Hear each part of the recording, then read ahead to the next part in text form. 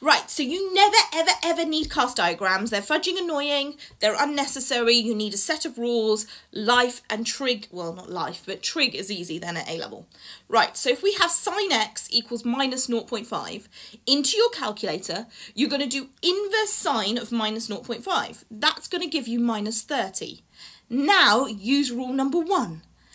180 minus minus 30, which is going to give you 210. Now, rule number 3 tells you sine and cos repeat every 360. So once we have those two numbers, we can just keep adding and subtracting 360 to it. Minus 30 plus 360 is going to give me 330. If I do that to 210, the problem is it's going to go past my range. I don't need it. So that's it. I have my answers.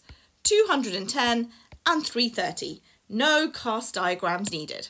Let's take another example. We've got tan x equals 0.5. Inverse tan of 0.5 in your calculator will give you 26.57. Now this repeats every 180. So minus 180 or plus 180. In this case, if we add 180, we go outside our range.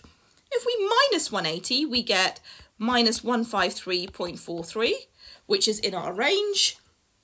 Nice and easy. Trig AS level should be easy. You don't need anything beyond that. So, hope that was useful. I feel super passionate about the fact I hate cast diagrams. You should never, ever, ever have to use them.